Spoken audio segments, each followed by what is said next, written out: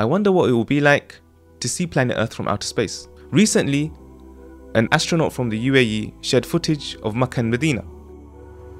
هذه المدينة المنورة مدينة الحبيب صلى الله عليه وسلم، وهذه مدينة جدة وبجنبها بيت الله الحرام. Subhanallah, as you can see, both cities are shining. They may be shining due to the bright lights, but there's definitely a spiritual shining, a spiritual light that's emanating from both of these cities. Why? Because this is where Prophet Muhammad ﷺ came and established this religion. At a time of Jahiliyyah, at a time of ignorance, he came with this light of Islam, and enlightened the hearts and minds of his people.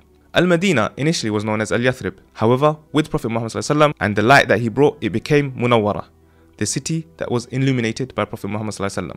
If we find ourselves in darkness, in ignorance, how do we enlighten ourselves? We go to the Quran and Sunnah, the words of Allah and the teachings of Prophet Muhammad ﷺ. May Allah allow us to enlighten our hearts, our lives and our existence through his words and the teachings of Prophet Muhammad ﷺ.